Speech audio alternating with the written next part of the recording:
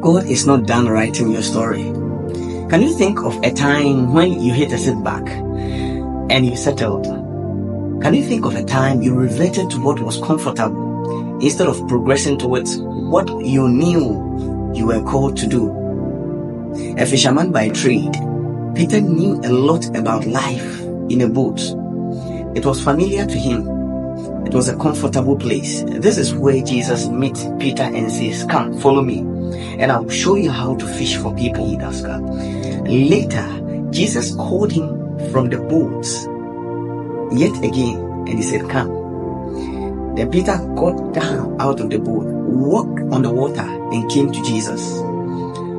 For Peter, stepping out of the boat looked like stepping out in faith.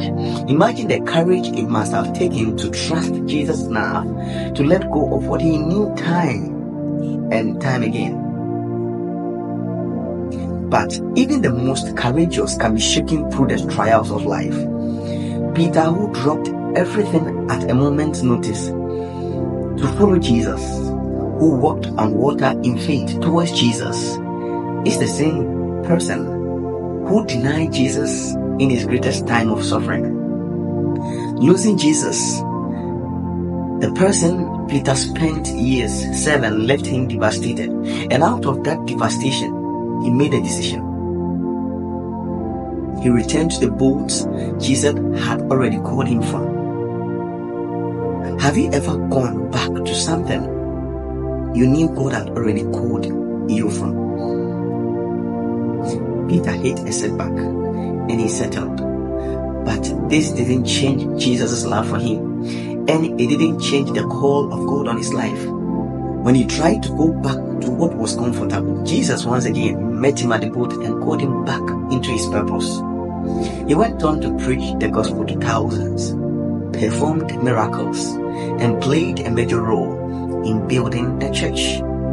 He might have settled momentarily, but when he stepped out of faith again, he saw that God wasn't finished writing his story. God is not done writing your story. Maybe you've had moments like Peter. Maybe you feel like you are regressing instead of seeing progress or making progress.